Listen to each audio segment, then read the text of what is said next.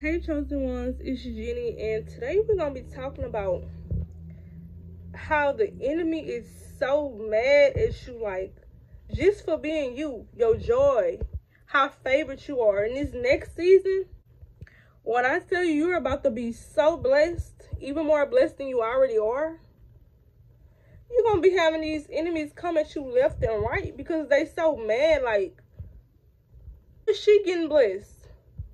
You know why you getting blessed? He getting blessed, whatever. You know why y'all getting blessed? Y'all don't hate on nobody.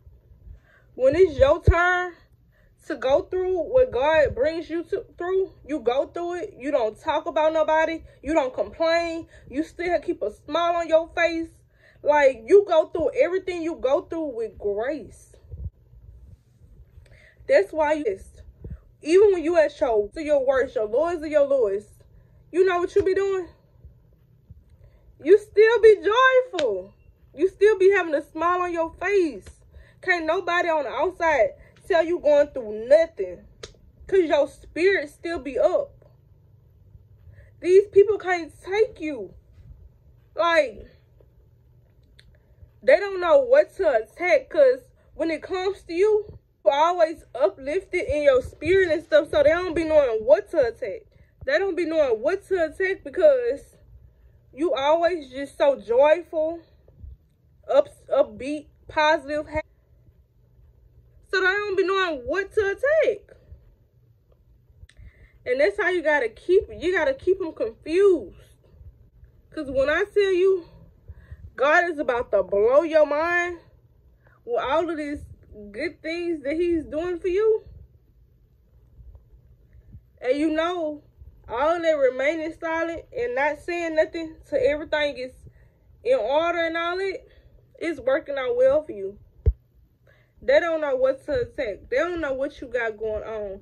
All they see is you walking around with a smile on your face and getting everything you desire. That's all they know. You could be going through your worst of your worst, but you put God first and you pray. So when you go through things, you still have that armor of God over your life and you still got a smile. You still got that joy over your life. So they don't be knowing what you got going on, for real. So that makes them want to attack you. They feel you don't go through nothing because the stuff that you go through it silently. You go through everything you go through with God. And people can't take a person that's always upbeat in their spirit. Like, you know, you have your days, but you talk about it with God for real. You know, they might see you a little sad, but the stuff that you be going through, it just be wild. So they be thinking that you gonna just be so sad and down and out, but God provides for you every time. It don't matter what you got going on, what you need, what you ask God for, he gonna come through. He gonna deliver. You're not a person that judge and gossip and sit around and talk about other people. You're a person that focuses on yourself. You sit around and talk about ideas with people while other people sit around and gossip about other people. You don't engage in that type of stuff. That's why you're always blessed. That's why you always have more than enough. Like, when you have a spirit that's all about just leveling up and doing what you have to do to just be in a better space mentally, physically, emotionally, spiritually, financially.